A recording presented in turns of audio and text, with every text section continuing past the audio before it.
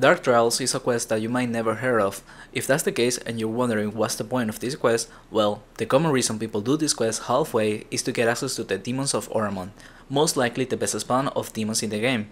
Secondly, if you do it a bit further, then you will also unlock access to the Furies of Oramond, a forgotten but still decent spawn inside Oramond. And lastly, if you do finish the entire quest, you get the Engineer outfits. If that sounds good, let's start. First, this quest doesn't have a lower requirement, but it is recommended to be over 200. You will also need other people to help with the quest, as there is a part that requires 2 people and there is 2 bosses for a 4-man team and a 5-man team, but their difficulty is not high, so less people can do them. Now, to start, in Oramond, head to the Magistrate building, talk to Elizabeth and ask her for a mission, and then say Strange. Then head to the south exit and go left. After the stairs, you will find the NPC beggar, say hi, want, yes.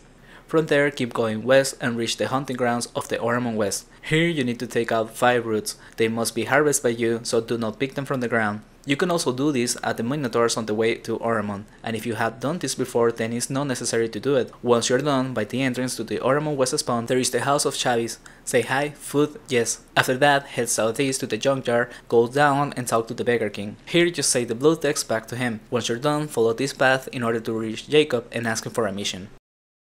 The mission consists of repairing the pipes and generators on the floor down. The ones you gotta repair will have black smoke coming out of them. Just click on them and keep tracking your head. You need to repair 20, so do 22 to be safe and then head back to and report to the NPC. After that, say abandoned sewers. With that, you will have access to the demon spawn, and you gotta follow this path to get there. When you leave or come from the city, you can follow this path as well. At the spawn, you gotta get to the end of the cave, which is pretty far and will have a lot of demons and grims. This can be done by a duo or a full team. Keep in mind that later on you will need to do the first boss of 4 people. But for now, all you gotta do is get to the end and walk over those tiles. You can run there if you want to, or just kill your way in. After that, head back to Jacob and tell him about the abandoned sewers. He will send you 2 Baraspas in the Magistrate building, who before giving you a mission will ask you to put a vote for the archives. Talk to Marvin and say funding, put 1 vote and then head back to Baraspas. Ask him about the abandoned sewers and he will tell you to get a necrometer from Jondrin. But that NPC won't give you the necrometer unless you do the task of proving, so head to Doubleday outside of the city and say proving. He will give you 2 items, and it's important that you make sure they land on a backpack that you won't be adding items to, because if the proving device moves off a slot inside the backpack, it will break. You can ask for a new one saying detector, but this has a wait time of 30 minutes, so don't mess up this part. You can equip a bag as your main slot before you ask him for the mission and then put that bag in your backpack, or just use your main backpack, but be careful you don't take off equipment or get empty vials on it. This mission will require you to go to the deeper sewers to an area filled with fungus monsters. These are hard for a solo player and even duos, so if possible come with a team.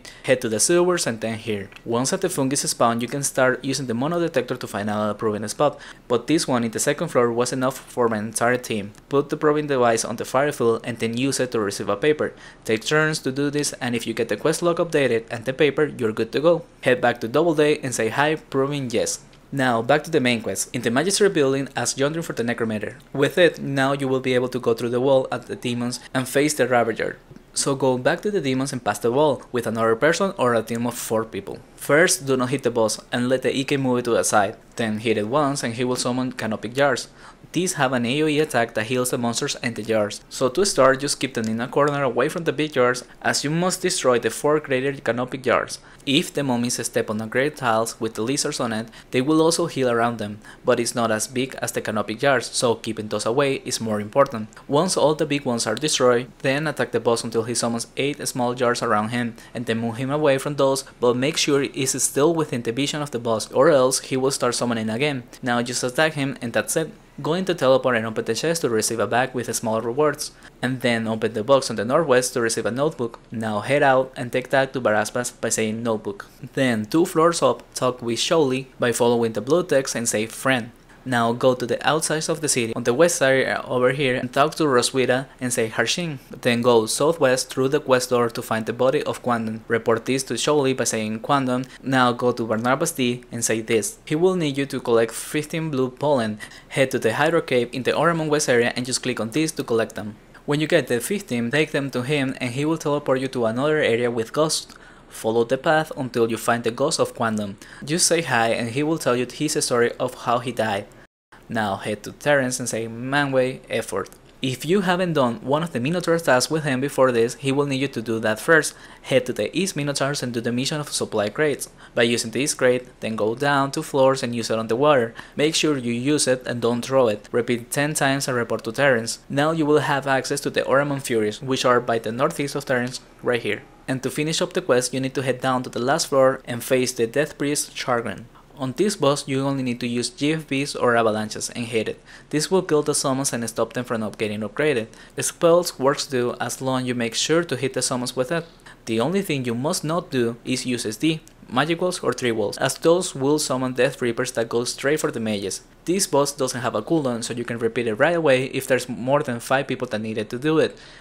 Finish the boss and enter the teleport on the north and open the chest to receive another small reward. Now you have finished the quest and only need to say off it to Ezebeth to receive it. It will only be the base of it. If you want the add-ons, then you will need to have done more tasks of Oramond for over 150 points and then have at least casted 1 bot on each category there is. With that said, the quest is done and so is this video. Thank you for watching and see you again on the next one.